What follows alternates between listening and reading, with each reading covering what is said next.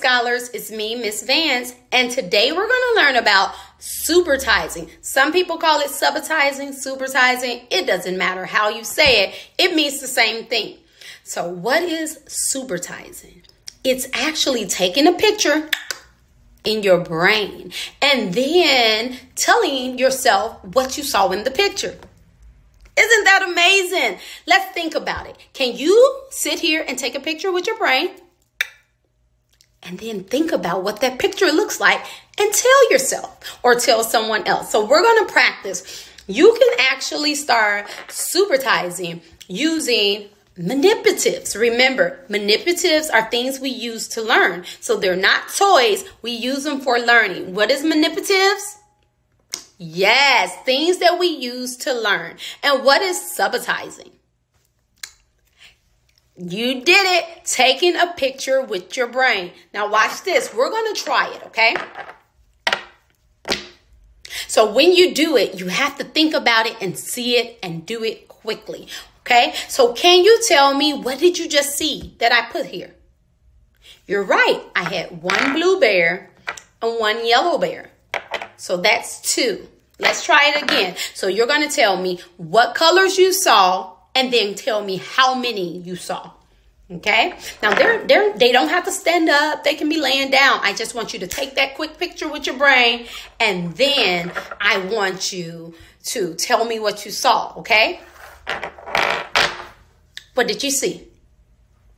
You're right. We had one green, one blue, one yellow, and one red. So that's 4. Let's try it again, okay? Here we go. Oh, can you see it?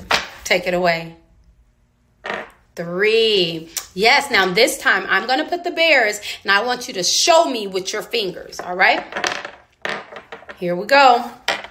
2. How do you know we had 2? What colors were they? Blue and green. Let's do another one. How many did you see? 4. What colors were they? We had 2 green, 1 blue, and 1 yellow. Now, adults, if you're helping your scholar learn to subitize, you're going to show them the image, the picture, the manipulatives really quickly and take it away. Now we're going to transition out to actually using dots and numbers. So look at this one. That's 4.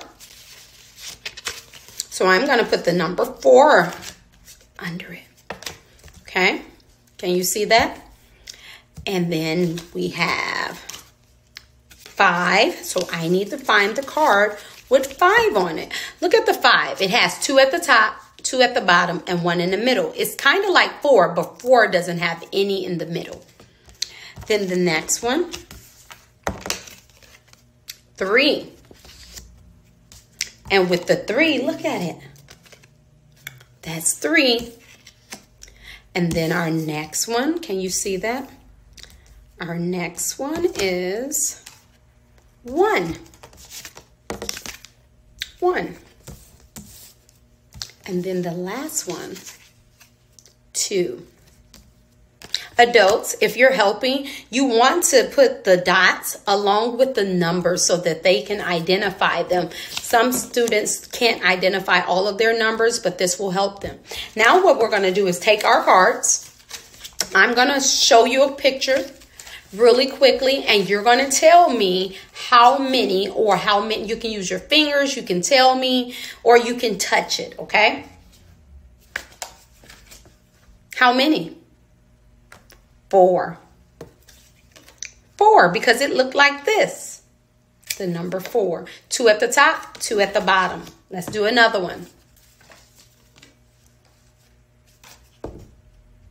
2. You did it. 2. And another one. Let's see. Uh-oh. 5. How do you know it was 5? 2 at the top, 2 at the bottom, and 1 in the middle. Let's do another one.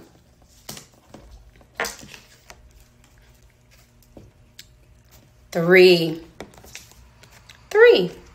All right, I hope you had fun learning how to subitize with me. Parents, if you're watching, remember, you can keep working with your scholars all the way up to the number 10. If you're using dots, you can also do it. Remember, if you're using fingers, that's another one. Let's try that for a second. Show me with your fingers what I just did. Yes. How about this one?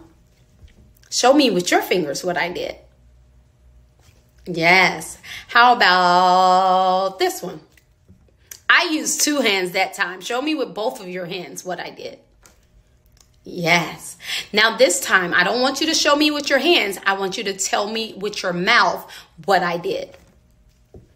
How many? 4. Yes. One more.